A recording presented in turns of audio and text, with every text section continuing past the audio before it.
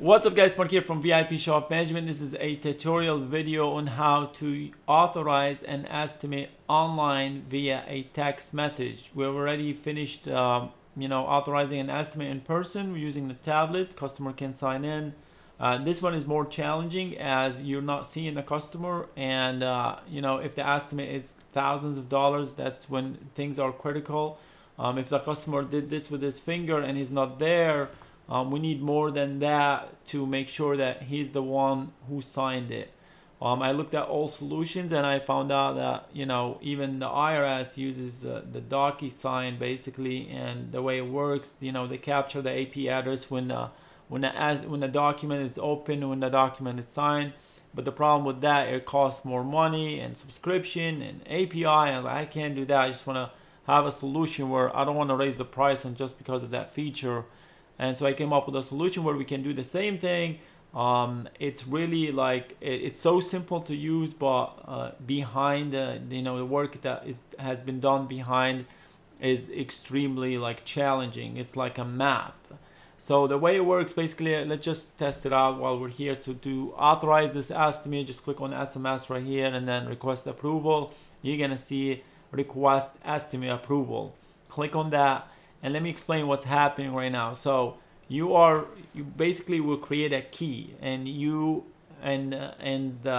user will have it. When you send it, he will have the key. So just you and him have the key, and just you and him can open that estimate. So let's go ahead and send it, and we're gonna try to do. So once you send it, this is gonna switch into approval requested. I can click on that to check the status, and it's gonna say customer has not viewed the estimate yet, so which is pretty cool. But technically, as of right now, you're not supposed to be adding anything, right? Just waiting for the customer right here. See where is approval requested, right? So we're gonna open it, we're gonna check again, nothing. So let's bring the phone here and let's check our messages. We have a message, and let's open it right here. So this is the estimate right here, estimate approval. The customer have two options: declining or approving. Just by opening, let's see what happened right here, right? Let's put this on the side and let's just check on status. See, it already told us he already opened it, so it's kind of cool. We know if he's ready or not, right? And then it captured the IP address. Don't worry much about this IP address because just the phone switches IP address just like that. So anyway, so let's click on approve. And he needs to sign, just like everyone else, they need to type in their name, first name and last name, and this is the approval. Click on approve.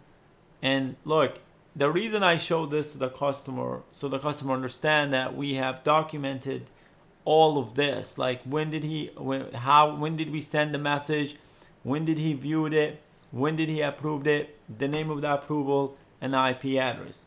And it says underneath of that, upon approval, will proceed with the work as outlined in the estimate. And in this case, if you look, VIP Shop Management has already, already get the message says he already approved that. So the way it works, just click on check status, and just like that, look how beautiful is that. Mark has approved it, and it's finished. You get the check mark right here, and I click on finish. And look, all the documents that we see right here, we have them right here too. And what we do is basically we say, and we put an e-signature right here, and then the moment you click on finish, it saves that to your database. And the moment you close, it will convert it to an invoice. So if I go right here and go to view signed document, it's right there. You're supposed to, after you click finish, you're supposed to send it back to the customer in a text message so he can have a copy too, because it's a two-way street. Remember that. So that's how it works. Let's make another one real quick with the declined. Do something different here, and it's really quick. Basically, just click on request SMS approval, and then just click on send. Close this. Bring this here back,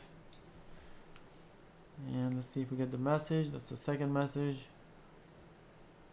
I mean, obviously the customer can zoom in and see or flip the phone. It's not like he cannot see what's going on. So You can even read the terms and make it perfectly. So that's not like, look, this is the terms right there. So that's not an issue for the customer where he cannot see what's going on.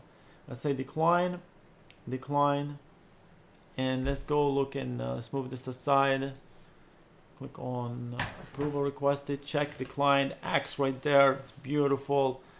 And then, you know, everything obviously is automated. If you go up here, you see we are getting you know, the notification he approved the first one. You will get the other notification where he declined it.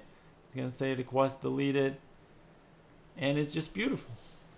So I hope you enjoy it. I hope this will bring you so much money, as it's less headache. Customer, when they say yes, now they're gonna be on their toes. If they have you know, see, customer has declined estimate. So yeah, if they're on their toes, they're not gonna say, oh, I said yes and I said no, so you have documentation.